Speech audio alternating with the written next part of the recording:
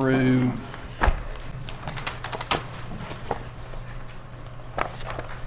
Ms. Howington was convicted in docket number 117659 in count 1 of the lesser included offense of reckless homicide. It's a Class D felony. Does everyone agree she is a range 1 offender? Yes, Your Honor.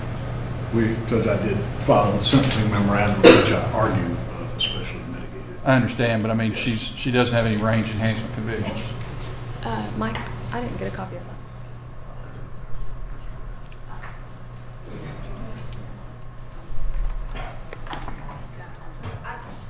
I apologize. I don't have a copy of Mr. Whalen's sentencing memorandum. Is there a way that I can get a copy from the court's file? I think it was filed yesterday. You can have my copy. I've already read it. Yeah, go burn a copy.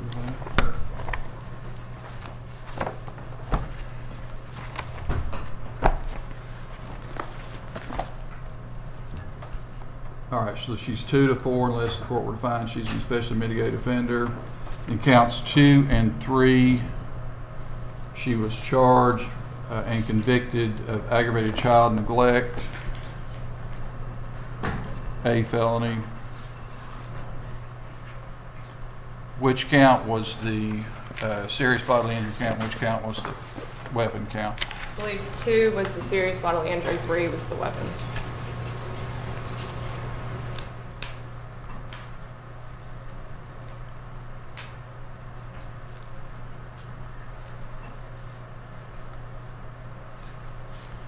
All right, so she's 15 to 25 on each of those unless the court were to find she was an especially mitigated offender.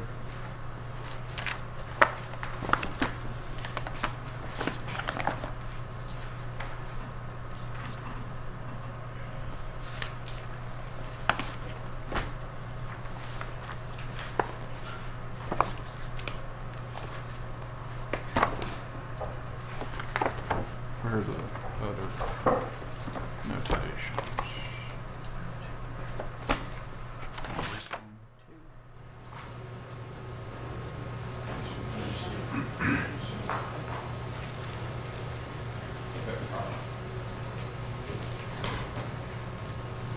She was found guilty in count 5, tampering with evidence, a C felony, 3 to 6.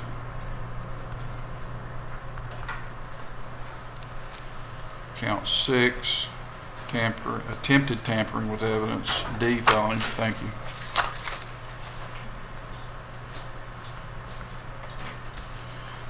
D felony, 2 to 4. Was there not a false report conviction as well? Yes, count 4 is false report.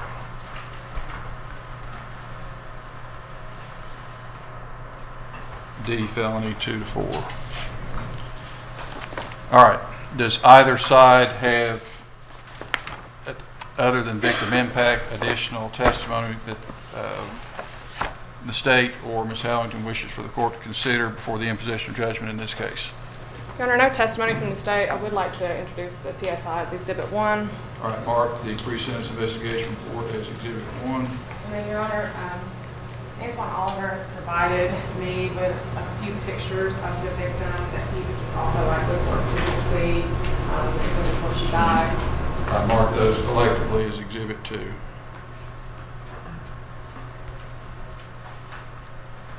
Mr. Whalen, any exhibits? No, Your Honor. All right, let me hear the state's position. Let's start first with enhancement factors the state believes are applicable to each of the various counts of conviction. Yes, Your Honor. So the first one that we would ask the court to consider is that the defendant has a history of criminal convictions or criminal behavior. As noted, Assuming you're urging that that applies to each of the 6 counts. Counts 2 and 3 merge. Which count is, I'm assuming the state is asking count 2 to be the one that stands, correct? yes, Your Honor. All right. So, previous history of criminal convictions or behavior. Yes, Your Honor. All right, what's the next one? That the victim of the offense was particularly vulnerable because of age. I think that probably only applies to count 1, being the reckless homicide. What is the statutory subpart number for that? That is 4.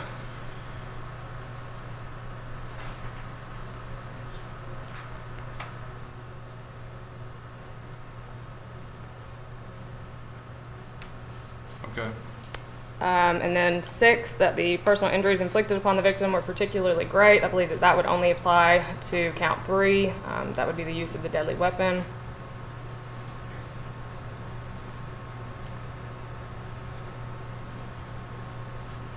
Okay.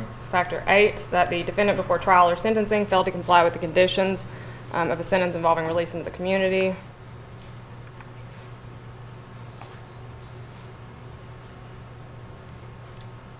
And then 9, the defendant possessed or employed a firearm or other deadly weapon during the commission of the offense. That would only apply to 1, 2, and 5 also, because that was the tampering that involved the weapon, but especially to 1 and 2. It wouldn't apply to 3 with the deadly weapon. So which tampering count was the weapon? That was count 5, that she was actually... That was the full tampering, and then count 6 was the attempted tampering of the phone. Okay.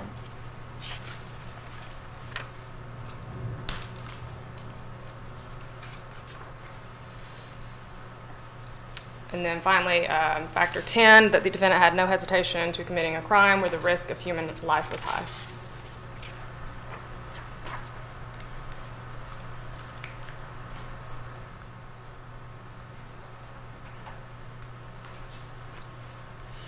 So could you clarify? I think the court said it was counts 2 and 3 merged. So we're now talking about applying. I have to enter separate judgments of conviction on each, but by operation of law, those judgments will merge. But they can argue the enhancement factors that they believe are applicable as to each count. And was it 3 that were merging into 2? Is that 3 will merge into 2. All right, General, do you wish to be heard on any of the enhancement factors? Do you have any argument? Yes, Your Honor. I did file a sentencing memorandum, so I won't go through them as extensively as I did in the sentencing memorandum. But just as it relates to that first factor, the previous history of criminal convictions or behavior, the defendant does have a couple of prior misdemeanor convictions, it looks like, for failure to appear, driving unrevoked, and a DUI. But really what I believe is most applicable here is the criminal behavior. We heard during the trial that the defendant was engaged in drug transactions prior to the shooting of her daughter. She was selling pills to people. Mr. Key testified about that. He further testified that he actually met the defendant because she was selling pills to another individual that he knew. She, in her own interview, admitted to selling drugs. That was apparently her. That is why she claims she tried to destroy her phone, is because there were evidence of drug transactions within her phone. But not only that, Your Honor, I want the court to take notice of all of the other things that she did in this case in particular that she wasn't charged with, okay? And so specifically, again, if we're believing Ms. Howington's story that it was her 2-year-old that got the gun and shot the 5-year-old, having the gun where the 2-year-old could possess it in and of itself is neglectful. Obviously, she wasn't charged with that, but I do believe that it's something that the court can consider. Additionally, I think that it's very relevant that in this case, this defendant tried to literally frame the victim's father for first-degree murder. She went so far as to actually pick him out of a police photo lineup. That's how far she took it. I mean, by my count, she easily could have been charged with probably 10 or more reports of false reporting because she gave a different statement almost every time she opened her mouth. And so we would just ask the court to take notice of not only the criminal convictions that she has, but even the criminal behavior in this case alone that she wasn't charged with is very significant. As it relates to factor 4, that the victim was particularly vulnerable because of age, again, I believe that this applies to the homicide count. Here, the victim was 5 years old. Obviously, she was very vulnerable. She was very young. I mean, we heard the testimony. She was sitting on her couch watching cartoons when she was shot and killed. She actually had the remote in her hand. The bullet passed through her hand, passed through the remote, and went into her chest. And so we would ask the court to apply that particular enhancement factor to that count. The personal injuries inflicted upon the victim were particularly great. Again, this would only apply to count 3, the use of a deadly weapon. Obviously, we know that they were great. She lost her life. The defendant before trial or sentencing failed to comply with the conditions of a sentence involving release into the community. The defendant was on bond for several years in this case. The pre-sentence investigation reports that are part of the court's records indicate that she failed multiple drug screens up until, I believe, the middle of 2022, so almost 2 years that she was on pretrial. She kept failing drug screens for marijuana. In the pre-sentence investigation report, she admits that she kept smoking marijuana until 2022. Which would be a violation of her pretrial release. Possessed or employed a firearm. Again, I know that her story was that the 2-year-old possessed the firearm, but at the end of the day, this was her gun. She admitted to that. If it is true that she just left it around the house, it's still her responsibility. Also, it applies, I believe, to the tampering count, where it specifically involves her trying to conceal this gun in the bush outside the home after her daughter was shot. And then finally, as to the last one, again, that the defendant had no hesitation about committing a crime or the risk of human life was high. How do I apply that in this case? So I believe that that would go to the child neglect in this case. I mean, she had no hesitation whatsoever. She knew she had a gun in her house. She claims that she knew that somebody else had apparently put it back in her house. She didn't try and check to see where it was. She didn't try to make sure that it was safe. She didn't attempt to make sure that her children couldn't gain access to it. She did absolutely nothing as it relates specifically to the neglect, knowing that... That's not subsumed by the elements of the offense on the neglect? Well, I don't know that it's fully subsumed within them. I guess it could be potentially in the deadly weapon. I'm not sure that, I mean, serious bodily injury doesn't mean that somebody's going to die. So I don't know that it's all the way consumed within the serious bodily injury count. But again, like I said, this was her gun. She apparently didn't know where it was for days, but a 2-year-old finds it in about 4 minutes. So we would ask the court to apply that factor as well. Do you want me to, are you just focusing on the enhancement factors for now? I'm just focusing on the enhancement factors. Mr. Whalen, address the enhancement factors as urged by the state, whether you agree with them or object to them. Once you have concluded doing that, address whatever mitigating factors you believe are applicable under TCA 40-35-113. Yes, sir. As to the history of convictions or behavior, there is the most minimum of misdemeanor history in this case. And on top of that, it was this failure to appear in Sullivan County where she was sentenced to do community service and gets raped by the officer who's managing the community service program 18 months before this incident, which, as I will argue later, contributed to the PTSD that she was suffering at the time this happened. And the abuse of Mr. Oliver, who apparently is not going to be standing here today saying anything either. Your Honor, he is going to give a victim impact statement. He's asked the state to read it, just to let the court know. He has the right under the statute to give a victim impact statement. I understand that. He will not be giving the victim impact statement. He'll have them read it. He didn't testify at trial, though some of what he said was used. So focus on the enhancement and the mitigating factors. That is one of what we'll also be arguing as mitigation. The state wants to talk about uncharged drug transactions. The court might recall Ms. Howington's interrogation and how many times Riddle told her, "We ain't the drug police. We don't care about drug cases. This ain't about drugs. This is about a 5-year-old child who's dead." Then we introduce it at trial. Now we argue it at sentencing, even though she wasn't charged. So I would suggest that none of that should apply, Judge. Rumors of conduct should not be used for sentencing purposes in a case like this or any other case. That there are constitutional guidelines for a reason.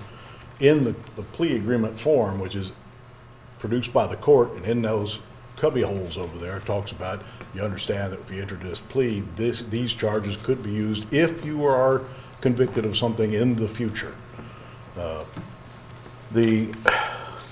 The idea of vulnerability of the child, that is one of the elements in the child neglect. I think they're only urging that as to count one, the reckless homicide. And I don't know how you use that in what the jury had an opportunity to convict her of, felony first-degree murder. Did not, and found reckless homicide. And so a reckless act is not something that should be considered when we talk about the age of the victim. What they said was, that the state said, no one's going to tell you that she intended to do this. Well, what the case law says interpreting that particular factor is that there has to be the vulnerability of the victim has to be in some way causally connected. In other words, it was easier for the defendant to commit the crime because of the particular vulnerability of the victim, be it age or some form of infirmity. And I would suggest that either under a negligence theory or reckless she was convicted of, there's nothing that would suggest it was this crime was committed in order to take advantage of the young age of the individual. So I don't think that applies, Judge. And again, injuries inflicted upon the victim were particularly great. Again, she was charged with felony first-degree murder, was not convicted of that. And so we're back to the reckless homicide and...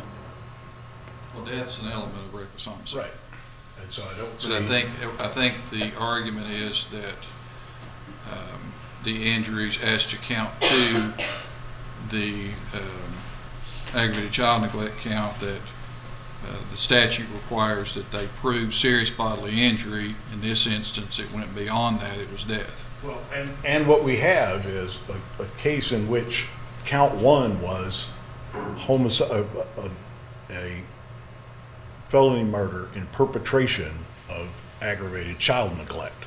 So when the jury finds finds her not guilty of that charge, finds her guilty of reckless homicide and aggravated child neglect,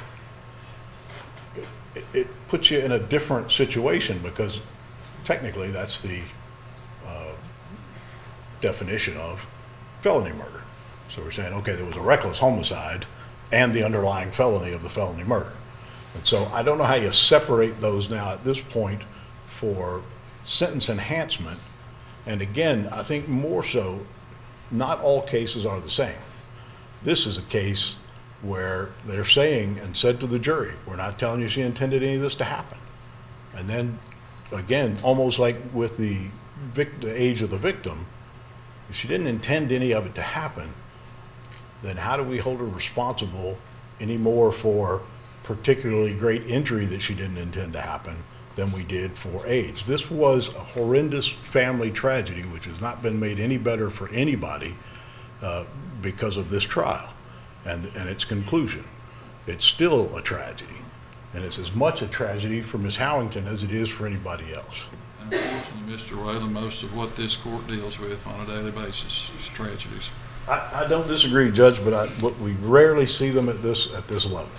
I mean, in this circumstance. I don't know how pretrial release got to be a sentence of release to the community. I'm not very concerned about that.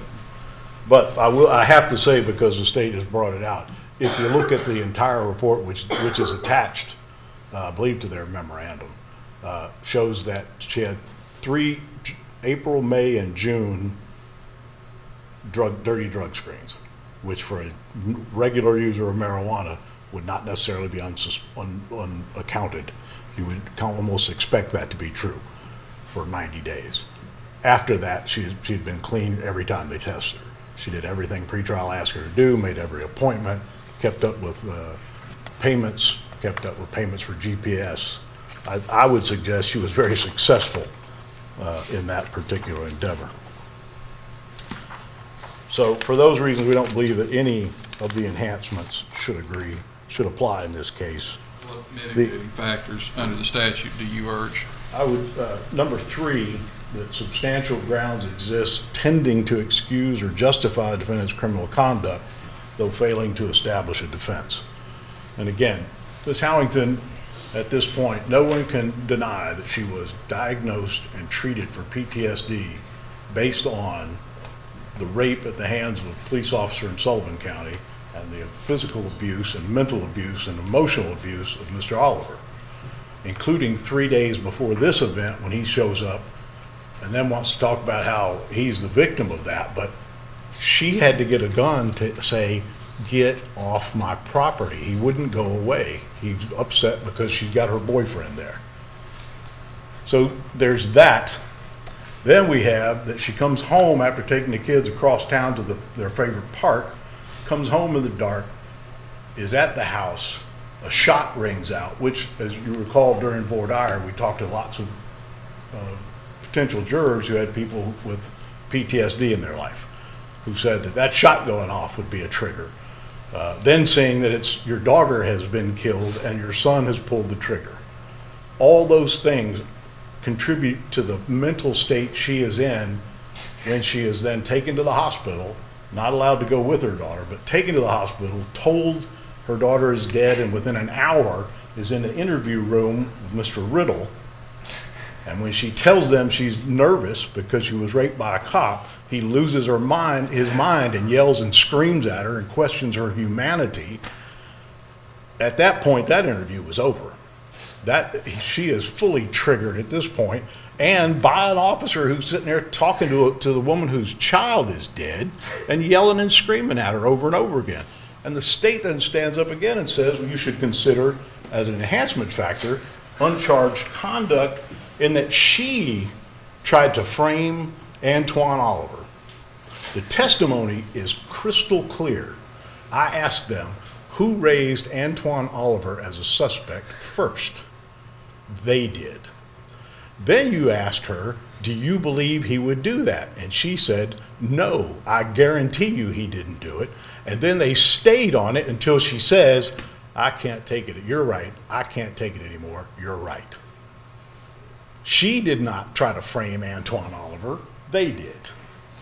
And then you have the nerve to come in here and tell the jury different and then stand up at sentencing and say different. That is not true. It has never been true. She agreed with them after denying it and telling them she guaranteed them he did not do it. A woman who in her mental condition is in the interview room from about 11 p.m. until 4 a.m. with them. She did not get the 48 to 72 hours a police officer would have gotten to be able to get their thoughts together. She went from the hospital being told your daughter's dead to being interviewed. Further, we would say that number 7 applies, that she was motivated by a desire to provide necessity for her family or herself. And what she said from the beginning was that she puts that gun outside, and within minutes after all that is texting her friend to go pick up the gun that Gavin killed Destiny. So she's telling that story from the beginning. She explains to them why, when she tells them that story, that she didn't tell them in the beginning to say that to the police was because she didn't want Gavin to live with the fact that he had accidentally killed his sister. There's been no proof that that's not true, that that wasn't her motivation. And she was telling people she told Mr. Key from the beginning. And Mr. Key, again, is raised, I should have raised that on the enhancements, that he said he met her through somebody else who Ms. Howington sold pills to. Your Honor may recall that the Friday before that trial, he testified he knew her, he was introduced to her to do odd jobs around the house. And he did odd jobs around the house. And he got some pills. And then he comes to trial, she says, how do you know him? Oh, as a drug dealer. That's not what he testified to at that suppression, at that hearing the Friday before the trial. That was not the first thought of Ms. Howington. It was about that she paid him to do odd jobs around the house.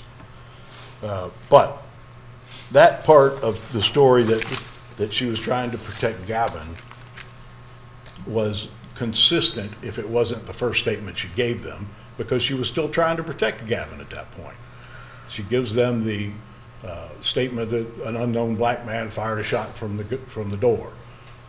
Clearly, she did not do that for racial reasons. Both of the fathers of both of her children, of those young children, are black men. She didn't have anything against black men. She's just trying to protect Gavin and keep them off of Gavin. Is that necessarily a rational concern? It might be if you got PTSD and you've just been through what she's been through. It would tend to make you irrational. The third mitigator we would submit is number 8, that she was suffering from a mental or physical condition that significantly reduced her culpability for the offense. And that, again, is just the same thing that I've argued before, is on the PTSD and what's happened that night in her home, and then being taken to the police department and abused by Detective Riddle in a way I've never seen happen before in any interview, or to that level. The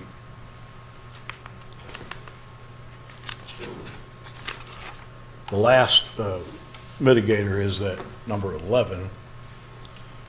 Although guilty of the crime, she committed the offense under such unusual circumstances that it's unlikely that a sustained intent to violate the law motivated the conduct.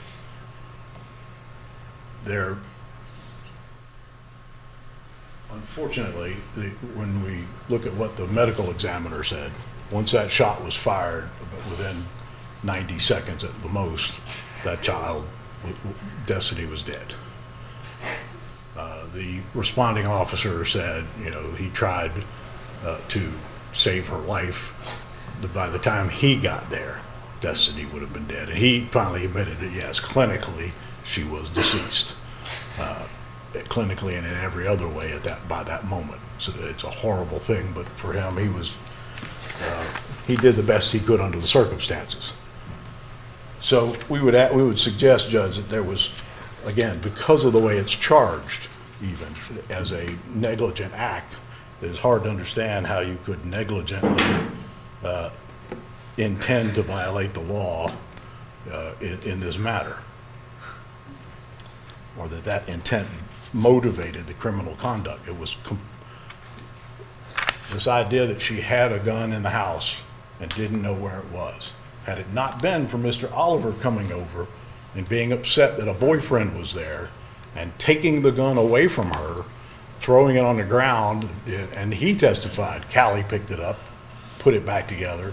She testified, Callie said, "What do I do with this?" She said, "Put it away." When they asked her in the police department, "Where do you keep your gun?" she told them where she kept her gun. She wasn't thinking, she hadn't had that 48 to 72 hours, that she didn't know where Callie put the gun. It was just a horrible circumstance on that particular day that led that gun to be where Gavin could find it. So we would say that if the court finds that she has no prior felony convictions, and I think that's clear, and that if the court finds that there are no enhancement factors and finds that there is a mitigating factor, then we would ask the court to sentence her as a specially mitigated offender. It would reduce the sentence on that charge to 13.5, I think, and the lesser rate means nothing, but it's a constricted sentence under the statute that's still 85%. So that's what we would be asking the court to do. All right, the state has in their sentencing memorandum urged that under TCA 4035-115 that consecutive sentencing should be considered by the court. As each of you are familiar and well versed in, that in this state, in order for this court to impose a consecutive sentence unless otherwise provided by law, that she has to meet one of the criteria within that statute. Which do you say are applicable? So, Your Honor, if you don't mind, just because I did not get a chance to respond to Mr. Whalen's. You don't need to. Let's go to consecutive sentencing. Okay. The ones that we specifically say are, one, that the defendant is a professional criminal who has knowingly devoted life to criminal acts as a major source of livelihood, and 4, that the defendant is a dangerous offender whose behavior indicates little or no regard for human life and no hesitation about committing a crime. Oh, I'm sorry. I said 1. I meant to say 2 and 4. Okay, yeah. I apologize, Your Honor. I meant to say 2 and 4, not 1 and 4. So 2 being that the defendant is an offender whose record of criminal activity is extensive, and 4 being that the defendant is a dangerous offender whose behavior indicates little or no regard for human life and no hesitation about committing a crime when the risk to human life is high. And so, Your Honor, I do just want to kind of touch on a few things that Mr. Whalen just said. First of all, when we're talking about Ms. Howington and all these problems that she is suffering, the only evidence that was introduced regarding her PTSD or anything else like that came straight from her mouth. We did not. True. That's misstating the record. They went through her purse and asked her about every medication she was on, and it was all PTSD, psych meds. Newsflash to both of you. I tried the case. I'm very familiar with what the facts are. You don't need to address the enhancement factors. Make your argument on consecutive sentencing. When we look at number 2, that the defendant is an offender whose record of criminal activity is extensive, there's case law that makes it very clear that that does not necessarily mean a defendant who has multiple prior convictions. The court can look to the criminal conduct in the case at hand when determining whether or not a defendant is someone who has a record or an extensive record of criminal activity. Again, Your Honor, when we look at this case, the defense wants to keep arguing this is a tragedy, this is an accident, all these things. I don't dispute the fact this is 100% a tragedy. The problem is the tragedy was caused by the defendant and no one else. They want to point the blame at the child's father, who was nowhere near when the shooting occurred. They want to point the blame at saying that she was raped, by the way, which, again, I'm not saying that she wasn't. I'm not saying that she's a victim. What I'm saying is that in that particular case, Your Honor, the person who she said raped her was convicted of false reports. That is all we know. And certainly, Mr. Whalen would not allow the state to get up here and call somebody who was convicted of false reports a rapist. So that's all I'll say about that. Again, every single thing that happened in this case was her fault and her fault alone. Not only did she, according to her own statement, leave a loaded and cocked firearm within reach of a 2-year-old for days. That was her testimony. Her testimony was that this happened days before, that Callie supposedly went inside, put it away. She never checked where he put it. She never did anything. But then a 2-year-old, again, according to her statement, a 2-year-old has the ability to find it within about 3 minutes. He was pretty small. The court saw pictures, measurements of him. He didn't take stools around everywhere and climb up like she initially claimed. That was not the case. This thing was sitting out where it was easily accessible to him. This tragedy was 100% preventable, and the person that should have and could have prevented it is the defendant.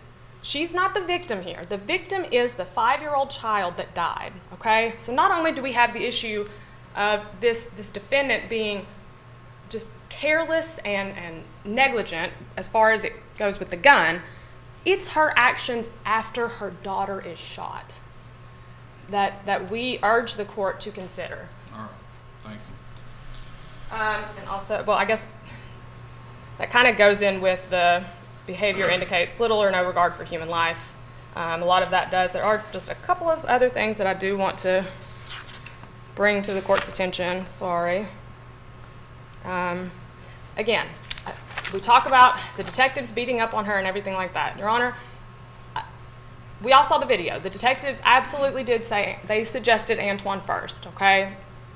No doubt about that. The fact of the matter is, she knew good and well that Antoine had nothing to do with it.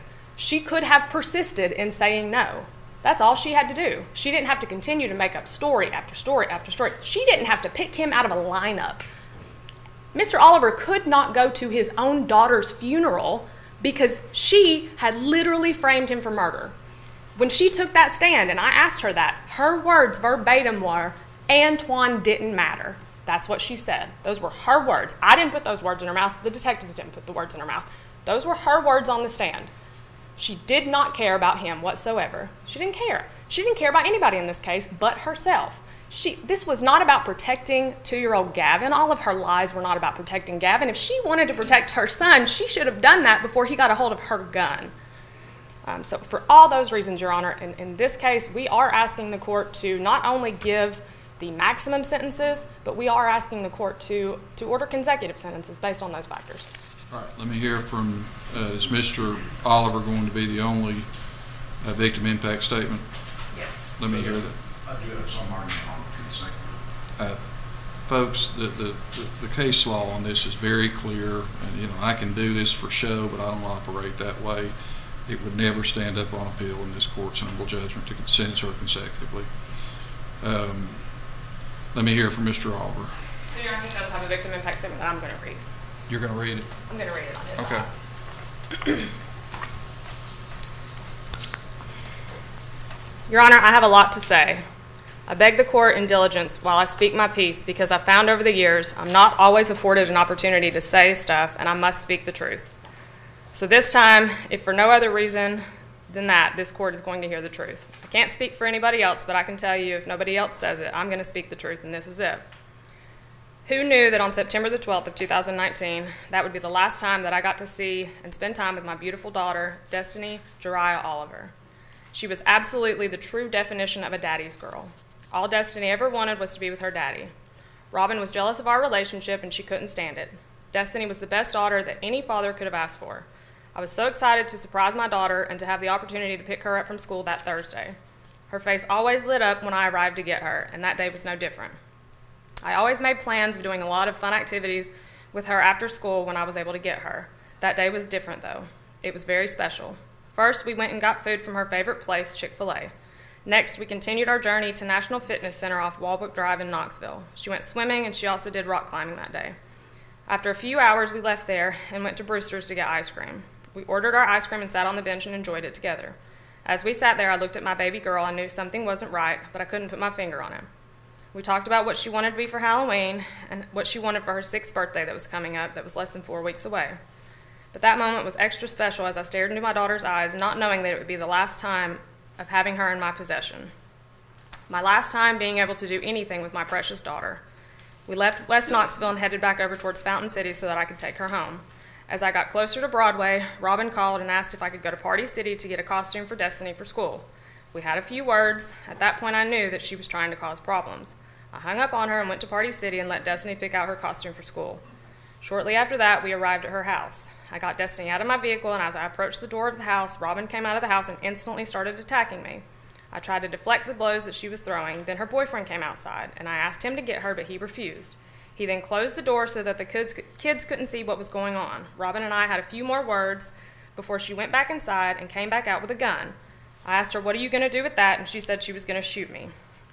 I noticed that she really didn't know what she was doing, and the first chance that I got, I grabbed the gun and disarmed her. I took the clip and made sure that no round was in the chamber. I was going to throw the gun on the roof of the house so that she couldn't get to it, but ended up tossing the clip in one direction and the gun in the opposite direction so that they would be far apart from each other. Robin then ran back into the house to get something else. I didn't know what she was doing, so I got back in my vehicle. She came back out with her cell phone, threatening to call the police on me. She asked her boyfriend, did he find the firearm, and he said yes. She then proceeded to try to open the door of my vehicle, yelling and screaming at me. I rolled my window down and told her boyfriend that he needed to get away from her because she's trouble, and that he had no clue that she was a psychopath, and then I left. To this very day, I wish that I never had taken Destiny back over there that Thursday night. Robin then called me early Saturday morning as if nothing happened Thursday night. I did get to speak to my daughter on the phone, but it was not long at all. Robin took the phone from her and proceeded to talk as if nothing happened. I told her she was crazy, and then I hung up on her. I didn't speak to her anymore that Saturday. I didn't find out about Destiny's death until the next day, which was Sunday, and was told that she had passed away. The grandmother called and told me that Destiny was dead. I couldn't believe what I was being told. It was the worst day of my life. My family and I went straight to the Knoxville Police Department to find out what happened to Destiny. I wanted to make sure that I wasn't being lied to. I spoke with an officer. He asked me a few questions about my whereabouts Saturday night, and shortly after that, he said that I was the one who had killed my daughter, which was false. I wasn't even in the city when my daughter had died. I was told to come back the following day to speak with detectives. I came back in the next day, which was Monday, and I was interrogated for quite some time. The detectives wanted my cell phone so that they could search it and invade my privacy. I was humiliated, yelled at by these detectives, and then accused of killing my own daughter in cold blood. I couldn't believe what I was going through. Here I am, a grieving father that had just lost his daughter and being blamed for killing her. I was threatened multiple times that if I didn't give them my cell phone, that they would hold me and lock me up. I ended up giving it to them and still haven't received it back to this day. 2 days after the interrogation, they got a search warrant and kicked in my door and raided my residence. They told my landlord that I was wanted for murder and that I was never coming back because I was going down for killing Destiny. My landlord thought very highly of me until that day, and he wanted me out of the house immediately. Unfortunately, I wasn't there at the time of the raid, and that was the same time as my daughter's funeral. I wasn't able to attend the funeral because of this situation. They really ruined my entire life while I was still trying to process the death of my baby girl. I was unable to get all of my belongings from the house. Some items were stolen, some items were also left behind. I ended up spending a lot of unnecessary funds on attorney's fees because I was being accused when I was completely innocent and had nothing to do with any of it. Your Honor, this woman has caused my family, friends, and I so much pain and heartache. She has been a very violent individual. In the past, she tried to have my ex-girlfriend kidnapped and admitted that to me. My ex-girlfriend had to purchase a gun for protection because of Robin. Robin has vandalized multiple vehicles of mine.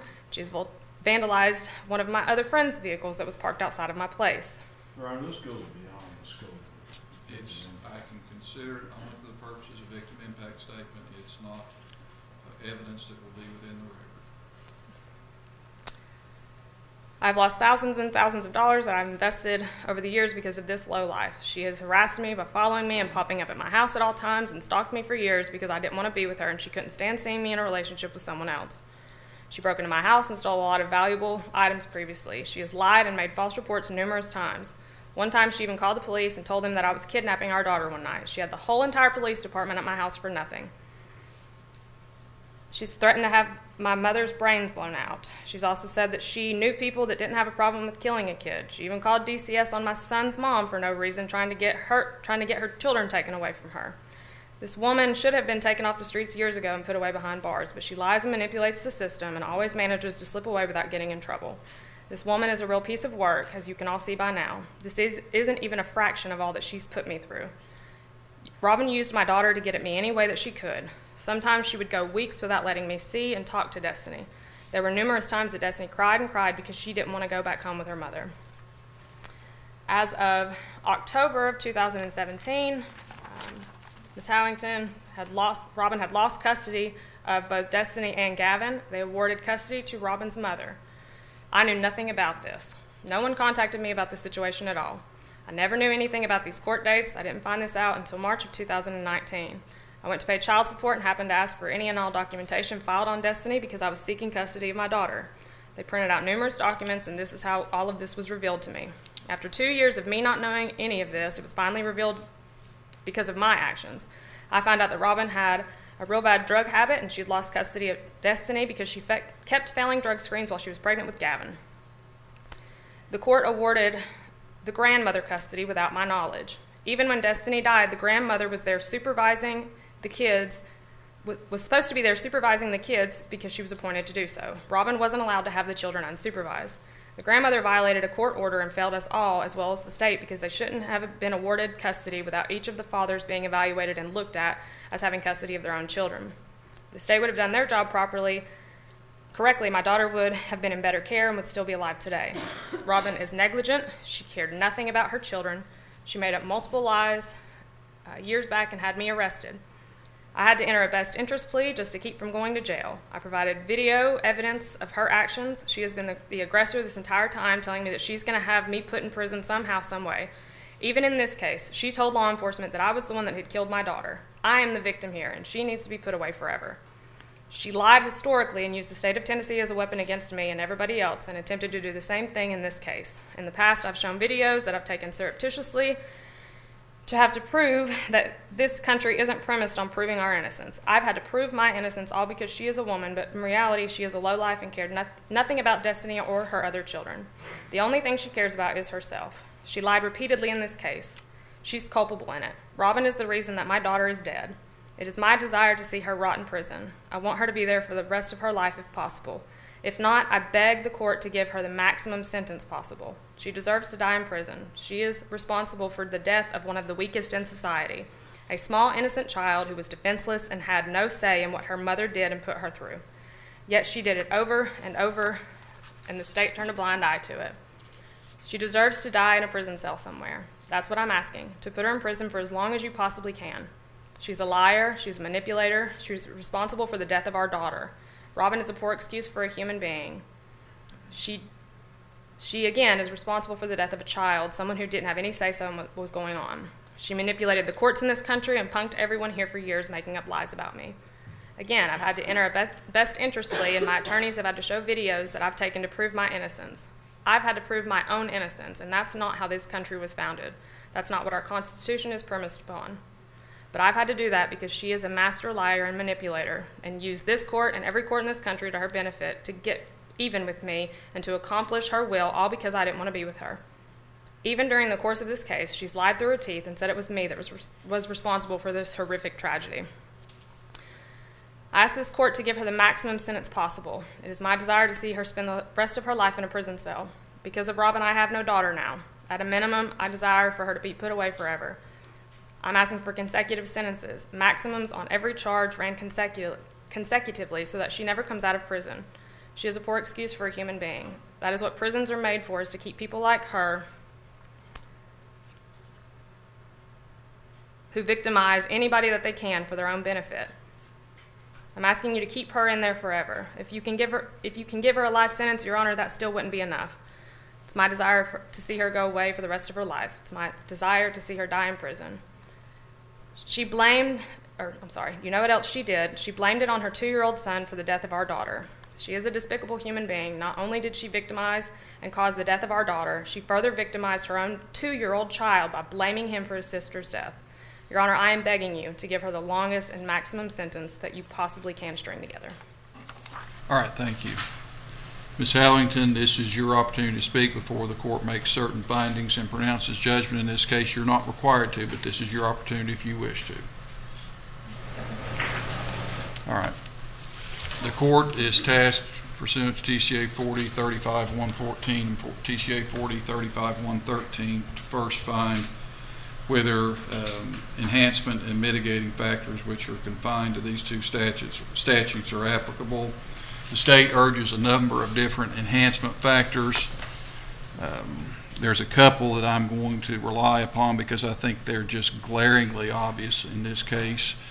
And while I could find perhaps other enhancement factors, I don't think there's any point in muddying the record up on appeal with going into those, because there's no specific set of enhancement factors. There's no calculus or graph that the court has to follow as far as I can only go up so far if I find 1 versus finding 5. That's not what the law says. Ms. Howington, this is a strange case. This is one of the more unusual cases among the hundreds that I've tried as a lawyer or as a judge. But there are a couple of things in this case that are just glaringly obvious. I agree with what General Good just said a few minutes ago. You are not the victim in this case. You have a previous history of criminal convictions or criminal behavior. What you had before the night that this tragedy occurred was not very significant, although you were engaged in the trafficking of illicit narcotics, and the court can consider that. But I really don't know how you could have made this much worse than what you did that night. Within literally minutes of when your daughter had been shot and killed, you were attempting to hide the firearm that was used to kill her. You're not concerned, you weren't then, you're not now. You're not concerned with trying to protect Gavin. You're concerned with trying to protect Gavin's mother. And you have been, you were that night, and I will believe that from this point forward. I don't know how you could interpret this evidence any other way. You have a previous history of criminal conviction, criminal behavior. You tried to hide the gun that was used to kill your daughter while her body was still warm. When you were taken to UT Hospital to be checked for shock before you spoke with law enforcement. You attempted to solicit another person to take your cell phone so that it couldn't be looked at, and then you tried to destroy the cell phone. Within seconds, if not minutes, of when your daughter was shot and killed, you're calling 911 and making up a story about how it all happened. And repetitively, I quit counting at about 20, repetitively throughout hours worth of police interviews, not just that night, but on other occasions as well. You made up story after story after story. And this court can consider every bit of that as criminal conduct. So you clearly have a previous history of criminal convictions or criminal behavior which enhances your sentence in this case. As to count 2, the aggravated child neglect where there was serious bodily injury, count enhancement factor number 9 applies as well. A firearm and your handling of that firearm is the reason that your daughter is not here now. It's not because Antoine Oliver showed up 2 days earlier. It strains the bounds of credulity to believe that your boyfriend just laid that gun down where a small toddler could just walk in within 2 or 3 minutes after you and your children arrived home, found the gun, pointed it at your daughter, and pulled the trigger when that gun had been in that same place for 24 to 36 hours and nobody saw it. I will never believe that. And I don't think you were honest with the jury about how that happened. But the simple fact remains that however he found it, you were responsible for that gun.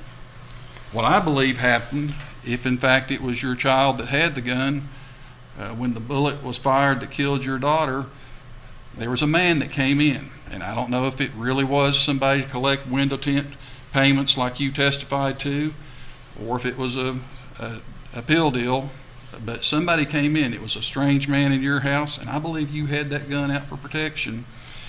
I believe you had it round chambered and the safety off, and that gun was left there, and when you stepped out to smoke, the tragedy occurred. But that's on you and nobody else. So I place great significance on the 2 enhancement factors that I found. Your history as well as the firearm use in this case. As stated previously, the mitigating factors, this was an unusual case. There are unusual circumstances, but I don't place much weight on that as far as mitigating your punishment. So if you would, please, ma'am, stand up. Ms. Howington, in docket number 117659, based upon the jury's verdict of guilt, finding you guilty in count 1 of the lesser included offense of reckless homicide, you were found guilty of that offense and sentenced to a term of 3 years to serve within the Tennessee Department of Correction as a range 1 offender. In count 2, based upon the jury's verdict of guilt, finding you guilty of aggravated child neglect, you were found guilty of that offense and sentenced to a term of 22 years to serve within the Tennessee Department of Correction as a range 1 offender. In count 4, based upon the jury's verdict of guilt, finding you guilty of false report, a Class D felony, you were found guilty of that offense and sentenced to a term of 3 years to serve within the Tennessee Department of Correction as a range 1 offender.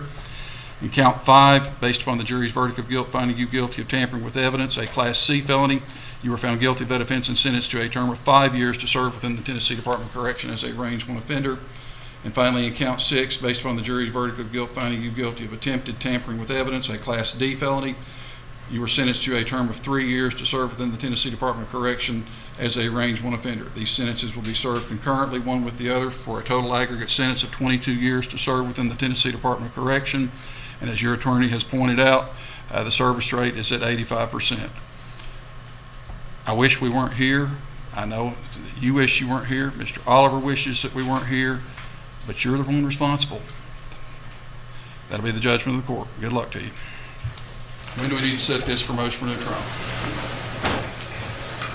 Doesn't need a transcript. I suspect that's going to take. That's going to take a while. She's really backed up. I mean, why don't we set this out about 5 to 6 months just for status on, see where the transcript is, and then we'll set another date, a firm date for motion for new trial.